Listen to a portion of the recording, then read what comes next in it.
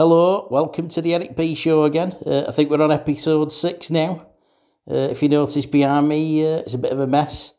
That's where I had my Christmas decorations up. I had to use nails. Not many people use nails to put Christmas cards up, but I was in a bit of a hurry. I used a bit of blue tack as well. I think you'll notice that's what's took the paint off, so I'll have to do a bit of painting. So yeah, I really do need a green screen, I think. I don't want to go through this next year. Right, well, welcome back to the show. I've had a bit of a break. I've still been doing short videos, but this is the first long one I've done again for a while. So I hope you enjoy it. I'll start with Eric's letters, as usual. Some good ones here. I've been helping people privately, but I'm back to doing it publicly again. So yeah. Right, enjoy the show. See you later. Bye. Yeah. Right, hello everybody, welcome back to Eric's Letters. We've had a bit of a break since Christmas, glad to be back. So I'm just going to read this letter out. For today, she's going to be called Agnes. We all know that's not the real name, but that's the name we're going to use. So I'm just going to read this letter out to you. Right, we're all ready? Right, here we go. Let's see, what's it say? Dear Eric, I've been having awful problems with my neighbours. It's been a nightmare. Oh, I'm sorry to hear that, Agnes. Right, here we go. It all started about 2 months ago. It was about 2 in the morning, and I was playing me Barry Manilow album. I was just up to Copacabana.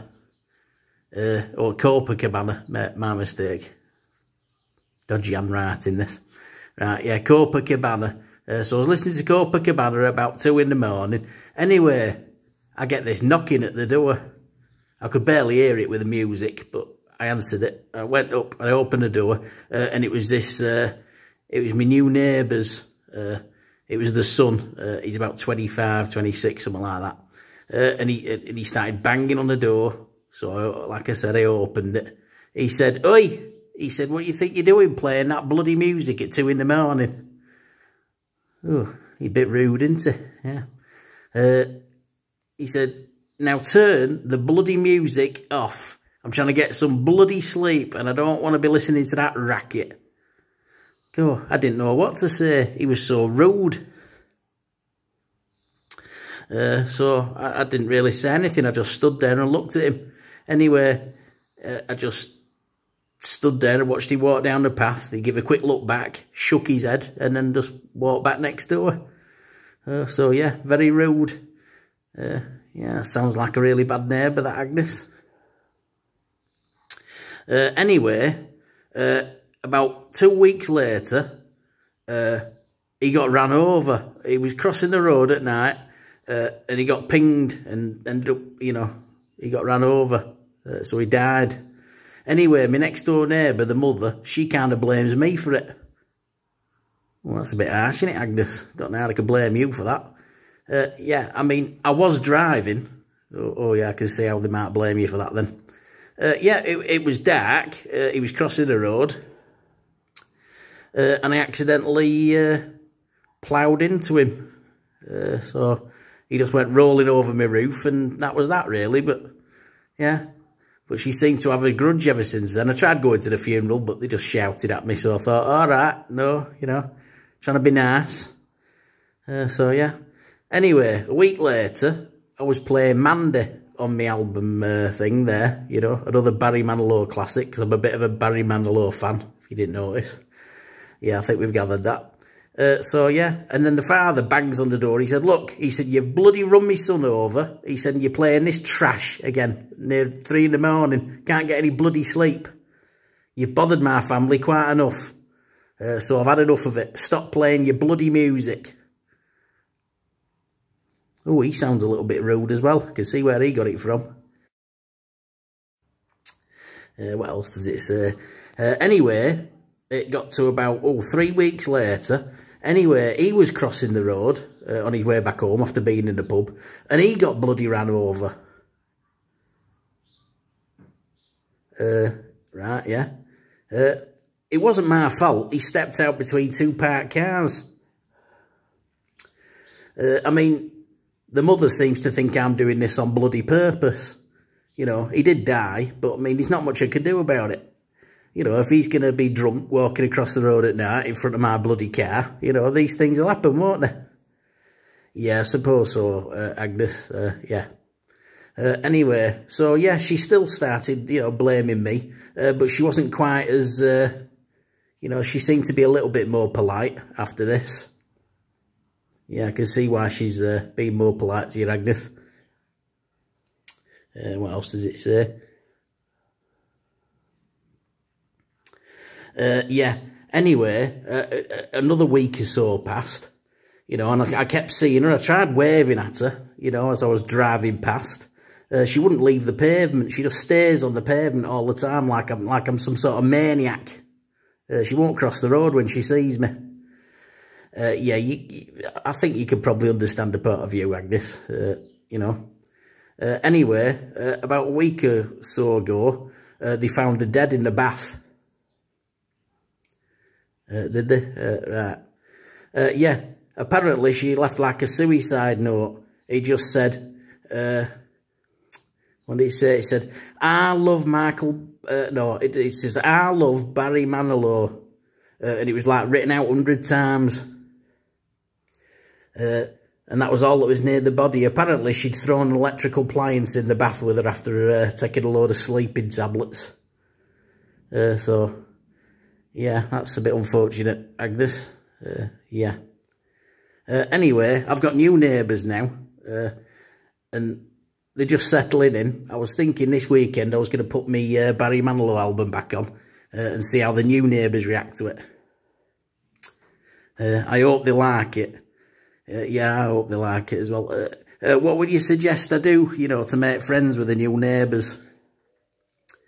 I think a bit of love and understanding and, you know, just try and be as easygoing as you can, Agnes. Yeah. Right. That was an interesting letter, that, Agnes. Yeah, just try and be tolerant, you know. Don't take offence at too many things and... you know, really try and get on with your new neighbours. That's all I can suggest, really. Yeah. Right, let's see the next letter. Right, bye. I'll see you in the next one. Okay. Right, here we go with the second letter. I thought I'd pick one that had a kind of similar theme. Well, it's not that similar, really, to be honest. Right, for this letter, we'll call the woman writing in, we'll call her Agatha. Right, so, okay, Agatha, here we go, we'll read your letter out. Yeah, I was going round to my best friend's house the other week. I thought she'd be in, so I thought I'd just, you know, knock on and go and see how she's doing. So I went round, and I knocked on the door, but I didn't get any answer. So, as I was walking away, I looked into the sort of back garden, and I could see my friend in the back. She stood there in a frock with a hat on and everything, so I thought, oh, right, I'll just go and shout over the fence and have a word with her. So I went over, I shouted, anyway, they turned round. It turned out it wasn't my friend, it was my friend's husband. He was wearing all her gear. He had a floral dress on and like a flowery hat. He's about 73. So, yeah. Well, that's a bit interesting. Yeah, you don't see that every day. Yeah, I was wondering, Eric, should I tell her or not? He pleaded with me not to tell his wife, but she is my best friend, and I feel kind of obliged to say something. So what would you do, Eric? Right, Agatha, to be honest, I'd listen to him on this one. She's not going to be happy to know that her husband's, you know, hanging around her house in her gear. It doesn't mean he doesn't love his wife, you know. It just means he's got a bit of a different lifestyle. What I'd do is, I'd just keep it to yourself for now and pretend it never happened. Just ignore it. This is probably the best policy because, you know, you don't want to cause a divorce or any arguments. So, yeah, I'd leave that. Just pretend it never happened. Never speak about it again. Yeah. So I hope this helps. Thanks for the letter, Agatha. Well, you're not Agatha, but, you know who you are. So, yeah. Right, well, that's Eric's letters for today. And we'll get on with the rest of the show. Yep. Right, bye. See you next time. Yep. Well, that was Eric's letters there. I think it's helped a few people there as usual. Right, well, on to the next part of the show. We're going to do the Darwin Awards again. I usually give a little clue at this bit. All I'll say is, yeah, it's a bit of a rough one, this. I don't think the guy was using all his wisdom in this one. So, yeah. I can't think of a clue to use for this one particularly. You'll just have to wait and see what it is. Right, here we go. Here's the Darwin Awards. Enjoy. Yep. Right, here we go again. Welcome to the Darwin Awards. This one's from 2006 in Brazil. I've not really got his full name. I don't think it's possible to phone him either. You'll understand why once I've told you how he won the award. Back in 2006, what we had was this Brazilian, he found an RPG. And for anybody who doesn't know, that's a rocket-propelled grenade. And what he used to do, he used to salvage metal. So he thought it'd be a good idea to disassemble the RPG. So what he did, he got his car and he drove over it. Now this didn't seem to do the job. So he took it back to his shop. And then he thought, I know, I'll put it in a vice and I'll hit it with a sledgehammer. That should disassemble it. To cut a long story short, he did hit it with a sledgehammer and he did disassemble it into very small fragments. Apparently it blew his shop up and it took 6 cars outside his shop away as well. Luckily he was the only fatality. You know, he spread himself all around the area after he hit it. And that was it. So yeah, he won that in 2006. If anybody does find a rocket-propelled grenade at home, my advice would be to not start hitting it with an hammer. It's not really the thing to do. Just call a specialist. And I'm guessing the specialist won't use a hammer on it. I used to collect old pop bottles, me, when I wanted a bit of money. So I think if you've got that choice, I'd stick to that. Right, well, I'll move on to the next part of the show then. The next bit's, yeah, Eric's bits, that's the next bit. So enjoy that, and, yep, glad to be back. See you later. Bye. Yep.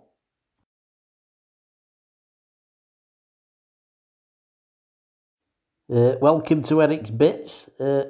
I said at the start of the show that it was episode 6. I got that a little bit wrong. It's actually episode 5, this.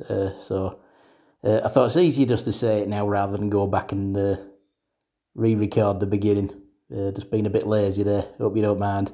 Right, well, I'll finish this show off with the quick joke, if you don't mind. I quite like it. Not brilliant, but it's all right. Yep, this guy gets to the doctors. He's cut all his fingers off.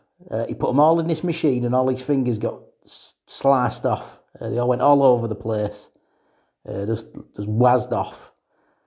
So he thought, right, best get to the doctors. So he went to the doctors. The doctor said, look, if you'd have brought all your fingers in, I could have reattached them. You know, we have the technology to do that now. He said, well, to be honest, doctor, I was going to do that, but I had nothing to pick them up with. Yeah, I know it's not great, but it's not bad, is it? Right, well, thanks for joining me again this week. I've really enjoyed it, as I always do. And if you would like to follow me on Instagram, I'm Eric P Show 200. I'll put it in the description for anybody that forgets, and I might put like a little flashcard in the middle of it, just to remind people, because I need all the followers I can get over there if I can. You know, want to be the next Clint Eastwood, you know, want to make myself famous. So with your help, I could probably do that. So yeah, I'll see you next week. Not sure what the next show will be. Probably another short one, but I will do these sporadically every few weeks. So yeah, great seeing everybody again, so to speak, on the other side of the camera. So yeah, right, bye. See you next week. Yeah.